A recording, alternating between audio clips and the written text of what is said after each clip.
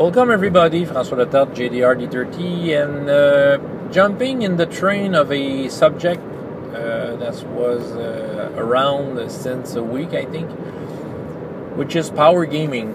There was a challenge. I will tell the truth here. I haven't watched, I think, one video of that chain.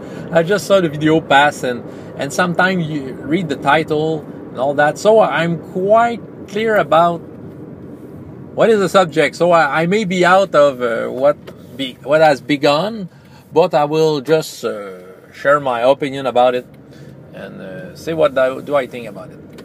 Personally, I'm not a fan of power gamers. I'm not a fan of people who will try to get the most out of the numbers on their sheet.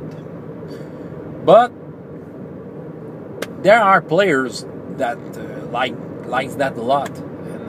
I can hide myself, and those players may be around my own table. You know, they will. You see them flipping through the book and searching for all the best stuff around in the book, trying to see what they can get, and the right combo to hit harder.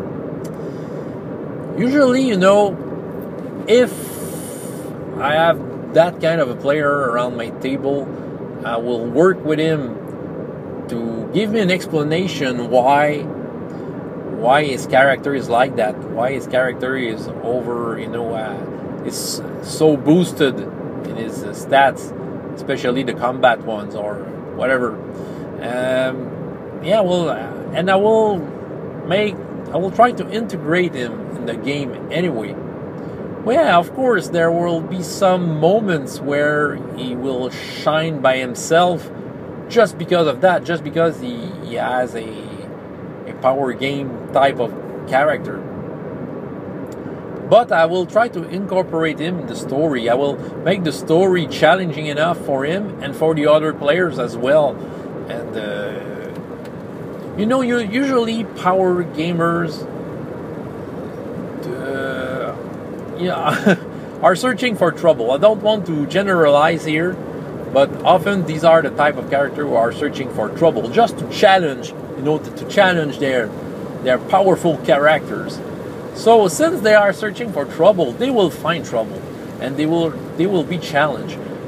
So the power gamer type works well around my table because I will integrate him in the right way in the story, and nobody will feel less important beside him. They will all have their parts into that story. So yeah, he may have boosted his character as much as he wants, but he'll have a challenge for that, in my opinion. So for me, it doesn't bother me. I'm not searching to have an all table of power gamers, and if so, well, I will have to work with them once again with a story that makes that happen. I will convince them to have a story around them.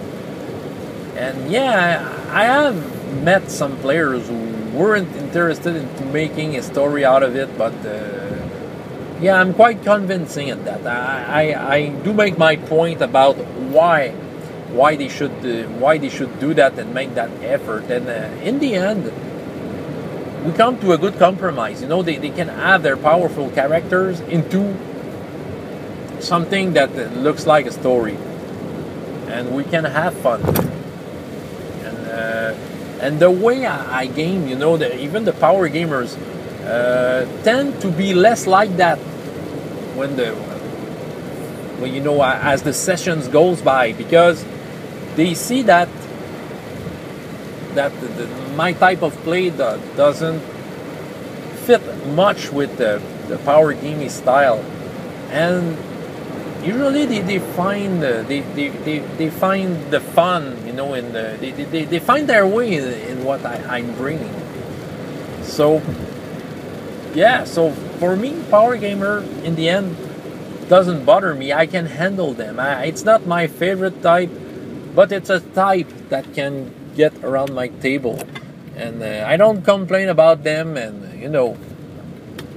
I don't mind people playing like that. You know, it's their choice, it's their fun. It's what is, if rolling dice and having awesome results every time is what they're searching for, well, good for them. I have no problems with that. So I don't know if if I am in the right spot for this subject, or if I'm just so I'm just too much out of it. But nevertheless, it was my power game, my power game opinion for role-playing games. So François Letarte, JDR D30, and up to next time, have as much fun in your life as in your games. Bye.